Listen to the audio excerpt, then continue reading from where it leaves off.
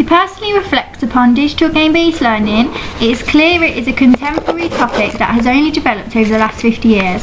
I believe that digital game-based learning is an appropriate method of learning for children, as it approaches various learning methods.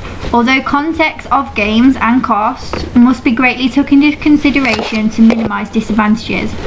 Digital game-based learning should therefore be suited to each individual child based on aspects like gender and preferred learning technique.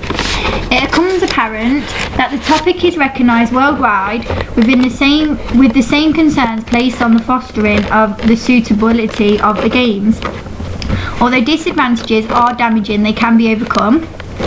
Overall, despite the strong contrasting views from Palmer saying that digital game-based learning contributes to a toxic childhood, to Prensky theorising that it is fun and engaging, I conclude that digital game-based learning is to be a positive shift in education and educating our new generation, and will, with careful consideration, supervision and moderate use, it will remain successful in classroom practice.